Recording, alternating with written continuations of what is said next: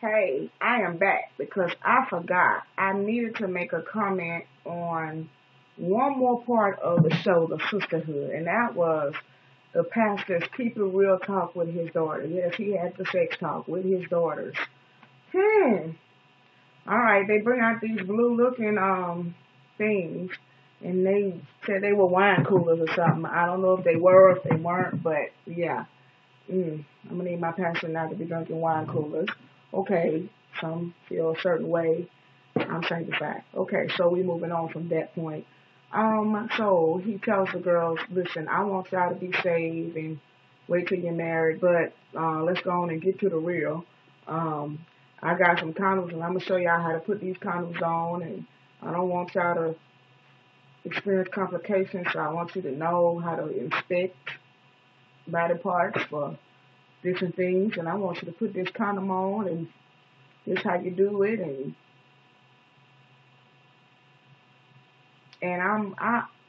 okay. Number one, I applaud the pastor for having the talk with his daughters. I really do. Both he and his wife sat down and talked to his daughters, beautiful girls, coming to that time in their life. Okay, I applaud them. So they get an A for that. Okay, I applaud him for saying, I want y'all to be saved.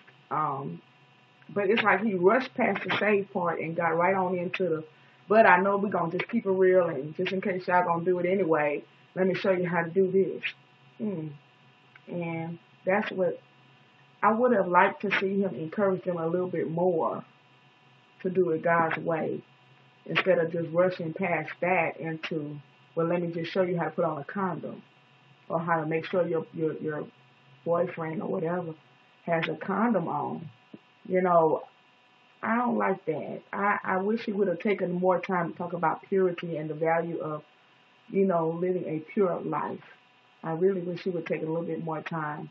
I do understand that teens are going to make choices for themselves, but I just would have wished he would have encouraged them a little bit more, you know, to be pure and not just rush past that and say, well, since y'all probably going to do it anyway, let me show you how to make sure the condom is on right.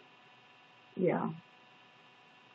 Yeah. Then he went into like details about how he had STDs and stuff, which was okay. I guess maybe he was trying to just keep it real and scare them into reality. But again, my whole 2 cents is I just wish he would have spent a little bit more time.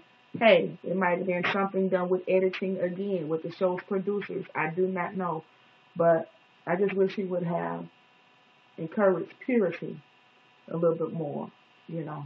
Than just rushing past that to, the Bible says don't do it till you're married. But since y'all gonna probably do it anyway, let me show you how to put it on. It's like, yeah. So anyway, okay, now I'm done. Enjoy Jesus and knowledge, joy. Thanks for making ministry possible. Type your comments below.